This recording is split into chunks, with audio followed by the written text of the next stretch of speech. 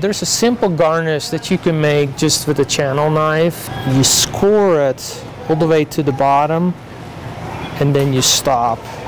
And you can do that all the way around. And what you can do is you can tuck basically the top and just tuck it inside the peel, and you go all the way around.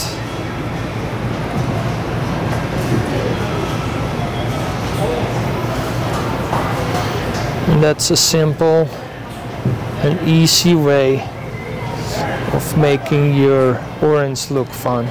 So when you have a lime, you can grab the tool and diagonally pull that across your lime, and then take a step further and do the same thing.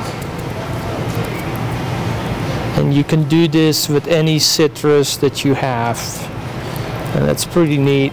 And kind of measure out when you do your last one that you go evenly in between, so it looks more that it's complete.